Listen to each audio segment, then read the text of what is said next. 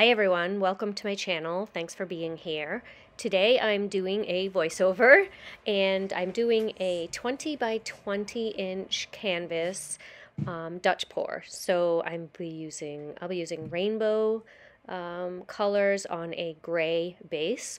Now the gray base, I do not have a color for you unfortunately. It is a combination or a mixture of many leftover paints that I had from previous paintings. So here I'm laying down the base and you can see that I have quite a bit of paint. So at the end of spreading the paint, I kind of went up and down the canvas with the hairdryer to make sure that I have even coverage and not too much paint sitting on the canvas. So here I'm trying something different. I've never done this before. I'm going to stagger the colors as I work up the canvas. So you can see I have quite a lot of colors there. All the colors are in the description of the video, and so you'll be able to see what all the colors are except for the gray. But yeah, so I was trying this out because A, I've never done this before, and B, it's actually a really good way to see what color combinations work in one shot. So being able to put down all of the colors in a certain order, but just kind of overlapping slightly versus if you know, usually when I do these Dutch pours and when a lot of people do the Dutch pours, they're retracing the entire line with all of the colors. So obviously this is a lot of colors that would be far too much paint to have on the canvas when I go to blow it out. So, and I wanted kind of a rainbow effect where the colors evolve as you move through the canvas, across the canvas. So that's what I was trying today. So I really do like these colors. Once it's done, you'll see how well they actually work together. And it's a mixture of pearl paint and opaque paint, and there is a little bit of gold at the end that I did. That's the only metallic, I believe, that was in the paint. So it's a good mixture to get the different kind of reactions that you're looking for. So you want definition of the composition, but you also want some interaction. So I do like to get cells, though I don't like to have too many cells. I don't like them to overtake the painting when I do the Dutch pour, not like a bloom where you want lots of big beautiful cells. And so yeah, so I like to mix the different types of paint within the same painting. All of my paints are mixed with Flood Floetrol and water. So the Flood Floetrol you can buy at most hardware stores, either Home Depot or Lowe's or Ace or whatever your local hardware store is that you buy paint supplies. And so depending on the type of Dutch pour I'm doing, I may use more or less Floetrol and water. So in this one, I have a approximate ratio of about 50% Floetrol, 25% paint, and 25% water, which makes them a little bit thick. You'll see when I blow it, it moves slowly, but that's what I'm looking for in this particular painting.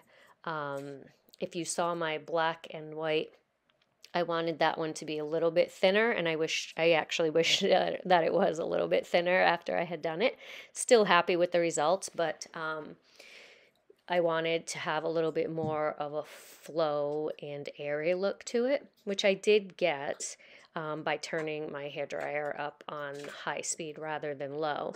But I could also have gotten that effect on low and maybe saved myself a little bit of mess, not having to use high by having a little bit more water. So these have, this painting in particular has a little bit more Floetrol, a little bit less water, because I want to have more definition in my Dutch petals.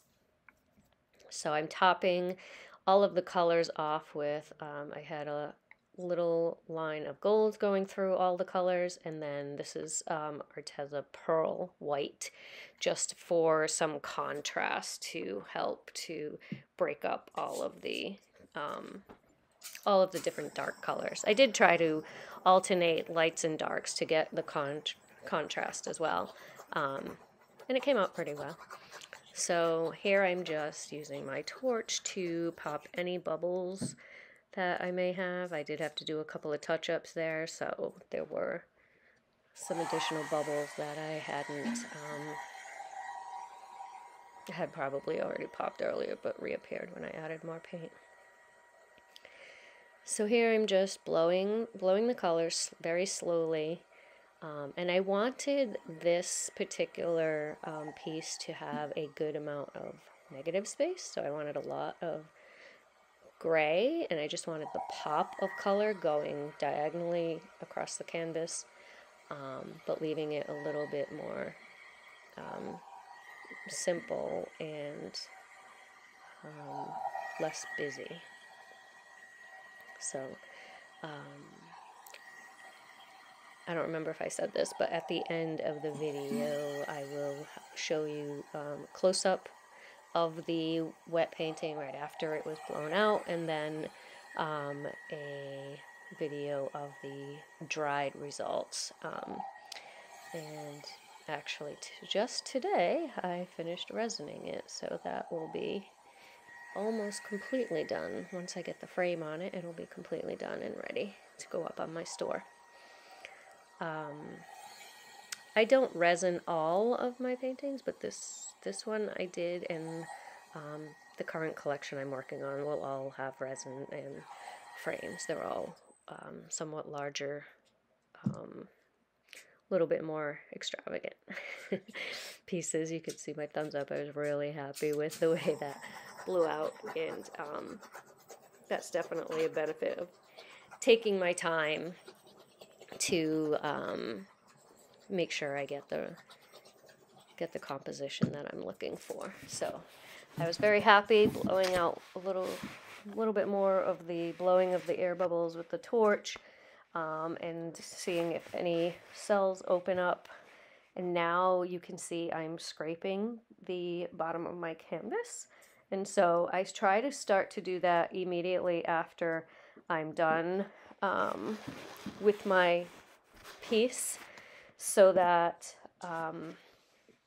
it doesn't drag a lot of the paint and the colors off the canvas. So the longer it drips and the more it drips, so if I had a lot more paint on, like I said earlier, I took most of the extra paint off. But if I had too much paint on the canvas, or if I let them drip for too long, it would start to pull a lot of the paint off, and it would distort my composition, and then it wouldn't look as great. I mean, it doesn't look terrible sometimes. It just, again, depends on lots of different factors: the consistency of your paint, the temperature of the room, how fast or slow it dries. But definitely, it's definitely worth it just to scrape the bottom, and I do that for about the first half hour. The paint here, I'm taking off any specks or what have you that I may have dropped into the paint or fell into the paint, or lint. Sometimes my hair falls into the paintings and I have to fish it out with the skewer. So just, basic cleanup work after I'm done. I really did not need any other tweaking on this painting, so happy with that. Here's the close-up of the wet results, and as you can see, great combination of cells, really bubbly cells in some cases, and I think that's from the pearl paints. Some lacing there, some more cells, was really fun colors. I was really happy with these color combinations and how they looked. And here's the dry result hanging before it was resined today. And so, yeah, that's the finished result. I hope you enjoyed the video and that this you got some use out of it. Drop me a comment or a line, or send me an email if you have any questions, and definitely hit the subscribe button and subscribe to my channel, and you'll be notified when I post new videos. Hope everyone has a great day, and I'll see you back here again next time. Thank you.